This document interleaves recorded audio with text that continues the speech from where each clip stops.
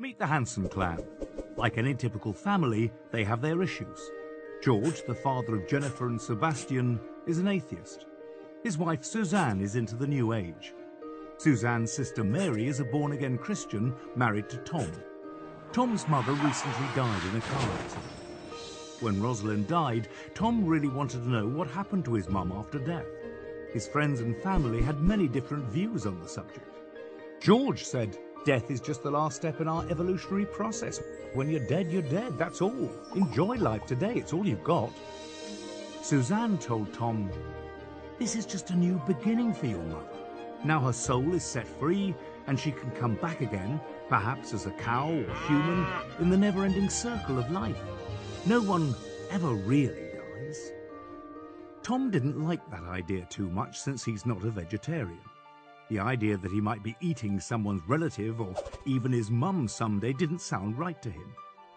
Tom's wife Mary said, "My dear husband, I know you must be sad, but your mother is now in heaven watching over you." At first that sounded real good to Tom, but then he wondered how much he liked the idea of his mother watching his every move now that she was in heaven. It was bad enough when he was a child. Tom's ever-so-sarcastic co-worker said, "Perhaps she went to purgatory or the flames of hell. Was she a good Christian?" As Tom thought about these conflicting views, he felt an overwhelming desire to know the truth. How could he know for certain what happens once you die? The apparent darkness beyond the grave troubled him a lot. He thought, if I die, then what? I like my life, and the idea that I might cease to exist forever is rather a terrifying thought. So Tom set out on a journey to discover the truth about death. He scoured the internet looking for answers, read articles and watched videos on the subject, but the more he read and the more he heard about death, the more confused he became. Perhaps like Tom, you've wanted to know what really happens after death. Unfortunately, you can't pick the after-death version you most prefer. Going up, going down, coming back around, or staying in the ground forever. You can choose to believe what you want, but that doesn't make it true. There aren't many truths on the subject, just one. Since we believe the Bible is God's word to us, we're going to discount the staying in the ground forever and coming back around ideas. The Bible doesn't support those theories. The secret to solving the mystery of death is found in the truth about the soul. Are you a soul, or do you have a soul? If you are a living soul, there is nothing that leaves your body when you die. The truth about death is important to understand because if you have a soul, separate and distinct from the body, the door is thrown wide open to the world of spiritualism. The Bible says God only has immortality. If the soul never dies, it must be immortal, but that idea is not found in the Bible either. At the tree of the knowledge of good and evil, Satan said, "You shall not surely die." Thus the first lie about man possessing immortality was told to Eve. But God said, "If you eat the fruit of the tree, you will die." Who was right, Satan or God? Adam and Eve and every human being since have fallen under the hand of death. Everyone eventually dies. No one will argue that fact, but what then? A correct view of the soul is found in the book of Genesis. It says, "The Lord God formed man of the dust of the ground and breathed into his nostrils the breath of life, and man became a living soul." Notice the word became. Man became a living soul. It took the body and the breath of life to make a living soul.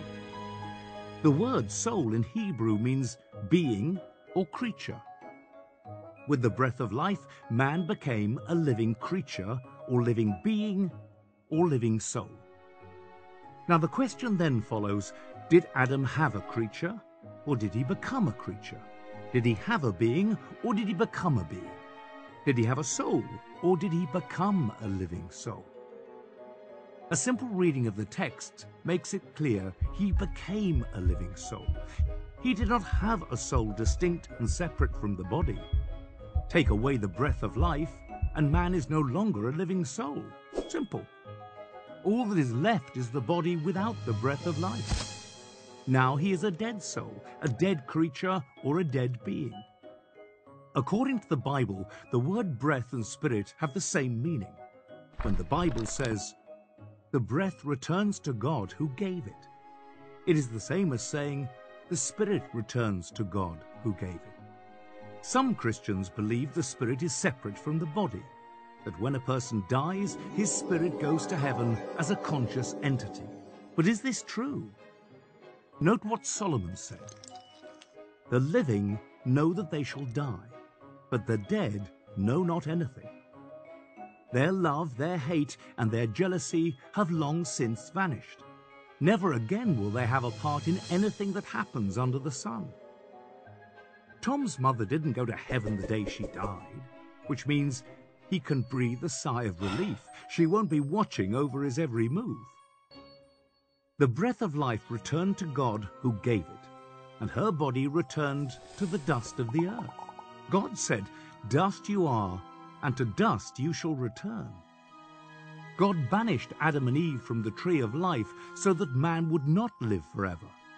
It makes no sense then to say that when they died, they would live forever, either in the flames of hell or go directly to heaven as a spirit. The prophet Ezekiel said, "The soul that sins it shall die." And David said, "When a man dies, in that very day his thoughts perish." Jesus and many other Bible writers compared death to a sleep. When his friend Lazarus had been dead for 4 days, Jesus said, "He is asleep." His disciples didn't understand, so Jesus said plainly, "Lazarus is dead." When people die, they sleep in the grave until the resurrection. When you go to bed at night and wake up in the morning, 8 hours seems just like a moment in time. So it will be with the sleep of death. But what about people who say their loved ones came to them in the night and told them about heaven? Once you understand this simple truth about death, it becomes apparent that all spiritual manifestations of people who have died are illusions.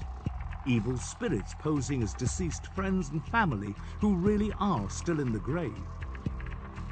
It's not difficult for evil spirits to appear as someone from the past. It happened to King Saul when he went to the witch at Endor and an evil spirit impersonated the prophet Samuel.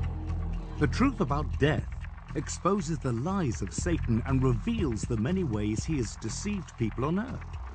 Paul wrote to Timothy, "The Spirit clearly says that in later times some will abandon the faith and follow deceiving spirits and things taught by demons." Tom finally discovered the truth about death. It's just a sleep until the resurrection.